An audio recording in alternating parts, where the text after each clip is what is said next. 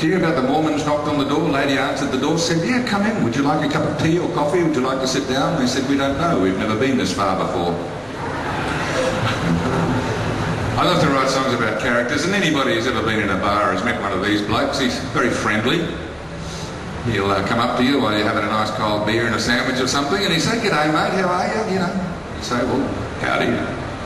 He says, "Do you mind me asking, mate, what do you do for a living?" And I said, "No, that's fine. I'm an astrogeophysicist with NASA." He says, "Oh, yeah, I used to do that." I said, "I'm not doing it now, though, mate. I've just finished up my correspondence course in brain surgery. And to make ends meet, I'm working as a diesel fitter." "Yeah, I work in a pantyhose factory. I stand at the end of the line, hold him up to the light and say, 'Diesel fitter?'"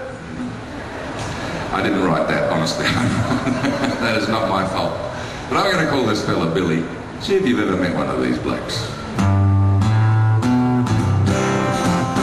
He's Billy with the belly on the bar. Billy with the belly on the bar. Thinks he's 10 foot tall, but he's 5'6", and there's never been a situation he can't fix. Not a woman can resist him, man he couldn't break. Try and tell him different, it's a big mistake. He's a dude that's done every deed there is to do. Billy with the belly on the bar. What he used to be is a little hard to see, but he'll tell you where he's been along the track. About the bullock drays, the bodyline days, and he walked through the territories and back. How he ate his camel pie when it got the hump and died, and he drank the Murrumbidgee in a thirst. And to say, "I know," is the only way to go, cause there's nothing that's been done Billy didn't do first. Here's Billy with the belly on the bar. When he fought the war back in 1944, there were 87,000 enemy. But by the time Bill had finished, their numbers had diminished, and he left his mates to capture the remaining 3. And in Vietnam, he was telling Uncle Sam how to win a different outcome to the war.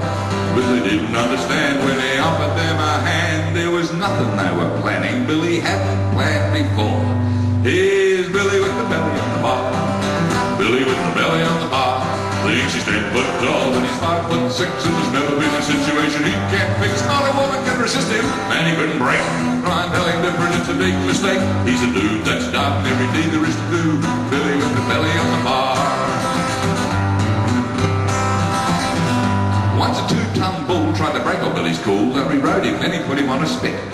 He taught A.J. Foyt how to drive at Indy, and he sparred with Fennick to smarten him a bit. He's had very long talks with Bob and Hazel Hawke, and he's given Johnny Howard his advice. How to fix up the country and economy, cause there's nothing that's been done Billy hasn't done twice. Here's Billy with the belly on the bar. Well, I sat there and listened with my mouth wide open, cause Billy really had me by the ear.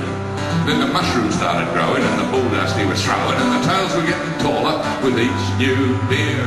And when I started counting up the years, began a mountain to the present day from when the stories start. When I totted up the page, I figured by his age he was born about a year before Noah built his ark. Here's Billy with the belly on the bar. Billy with the belly on the bar. Thinks he's 10 foot tall, but he's 5'6", and there's never been a situation he can't fix. Not a woman can resist him, man he couldn't break. Try and tell him different, it's a big mistake. He's a dude that's done every deed there is to do. Here's Billy with the belly on the bar.